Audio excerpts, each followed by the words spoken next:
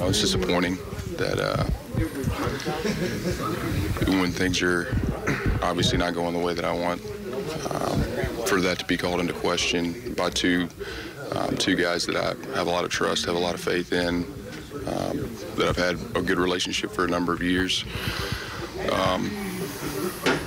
I hate that that's where we are, but at the end of the day, you know, I know the work that I put in the off season.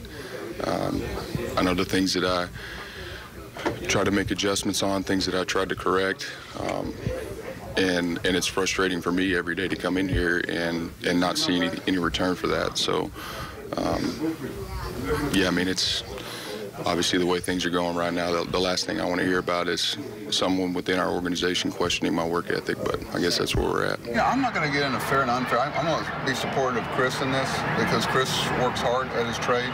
And I think people a lot of time, because he's not, you know, screaming and yelling and wearing emotions on his sleeve, you know, he cares to a fault. Okay, don't think for a second that he's just, well, you know,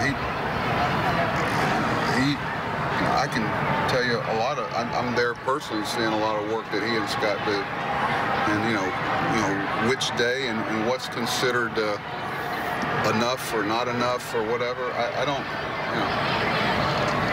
We certainly stay in communication in the off season, during the season. You know, I just talked to Chris yesterday, spoke with him again today about some other things, but a lot of times just to check on how he's doing, you know, because it's tough, you know, tough sledding right now, real tough. And so, you know, those are the type of things that happen, you know, with when you're having the struggles that we're having. I don't have an issue with his comments. As far as him saying that I didn't work out with Chris, you know, I worked with Chris about 3 times this winter, but nothing was talked about a physical change.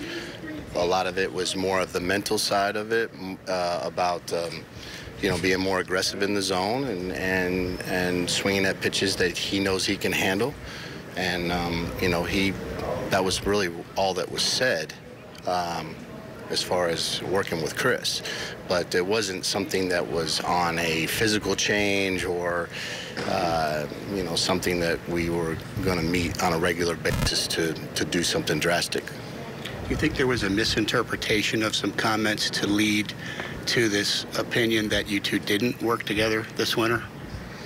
Well, I think I don't think it's misinterpretation, because I think what he's basically was reiterating to is that, you know, he felt like Chris needed to make an adjustment and he hadn't seen any, and the same things are happening. And I think that it was just a more of a comment to say, look, we talked to the hitting coach, and, you know, he basically hasn't done anything with him either as far as the physical change. So, I mean, he wasn't lying about it or saying anything that out of the ordinary. I mean, that was the bottom line.